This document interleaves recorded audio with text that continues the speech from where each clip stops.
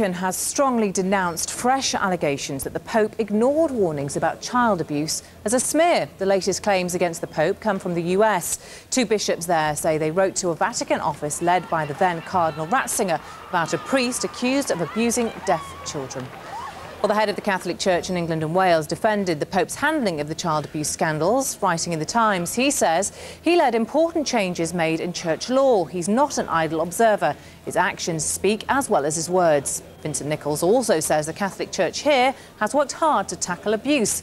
It is clear and total disclosure. It's to make plain that in the Catholic Church in England and Wales, there's no hiding place for those who seek to harm children.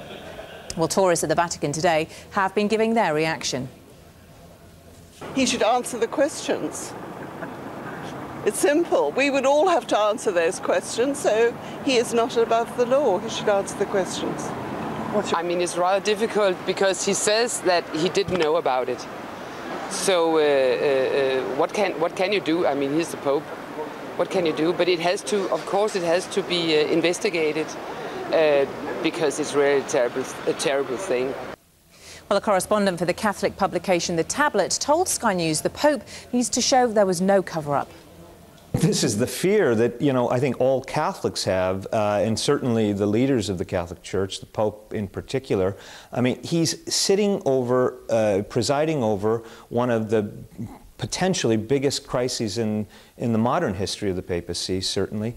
And the question is, what did he know and when did he know it? Up till now, he has tried to show that he personally and the Vatican as an institution are not implicated, have not played any role in covering up or directing any kind of cover-up.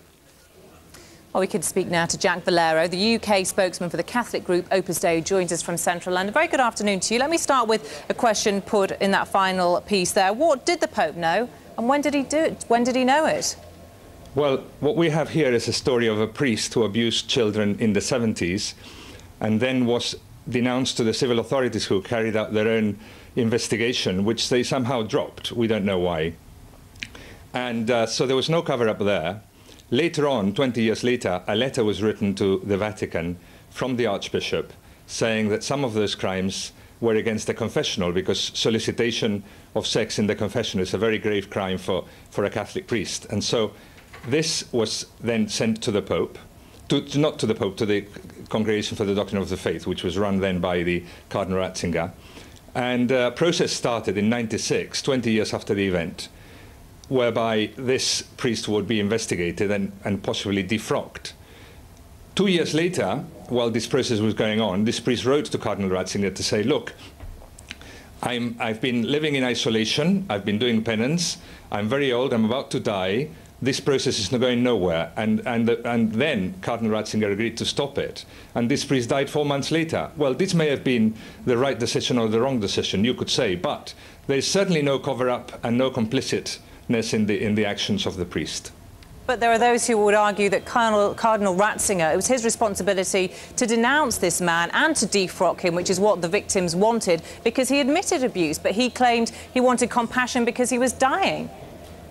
Yes, but he had already been denounced to the civil authorities 20 years before, and they had investigated. But no action was ever taken against him. It was the responsibility of the local bishop, and maybe he was incompetent to do so. You're saying Cardinal Ratzinger, as he was then the Pope, had no responsibility to make sure that this man was punished and defrocked?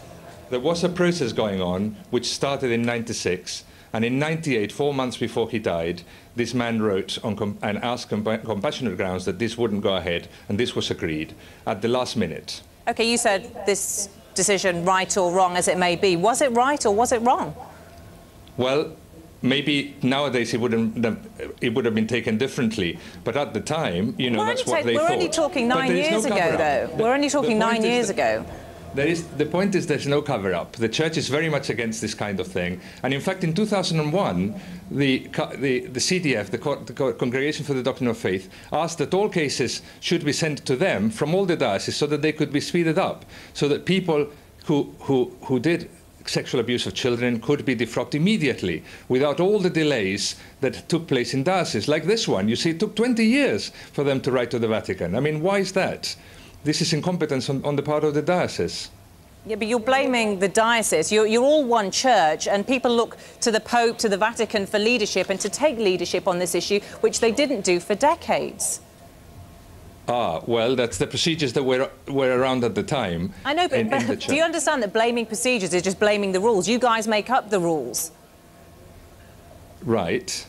So, yes, the procedures were then that the things were dealt with at diocesan level. So they were wrong, the procedures were wrong. And the procedures were not good enough, obviously, because they've been redrawn all over the world. Like you were saying that the Archbishop of Westminster has spoken today in the Times, so the procedures of the Church, the Catholic Church in England and Wales, which are very good at the moment. But of course, they've been changed in the 10 years ago because they were not good enough before. The Vatican has attacked the media today, blaming a conspiracy theory and denouncing these claims in the papers today and the questions that I'm putting to you. Is that completely the wrong direction for them to take? No, I think that there's a witch hunt, isn't there, to try to implicate the Pope. But in this particular case, and others that have been reported recently, he's not actually implicated. Of course, there have been problems in the Catholic Church. But this sexual abuse crisis is huge. It's not just the Catholic Church, as Angela Merkel has said in Germany. It involves the whole of society. There's a huge problem, which is almost taboo to talk about.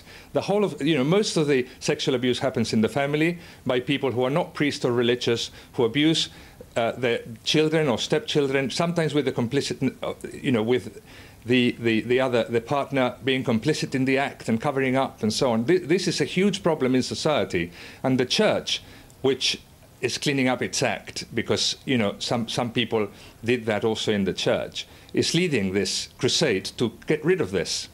OK, Jack Valero, thanks very much for your time today. Let's catch up on all the business data this afternoon. Now here's Joel.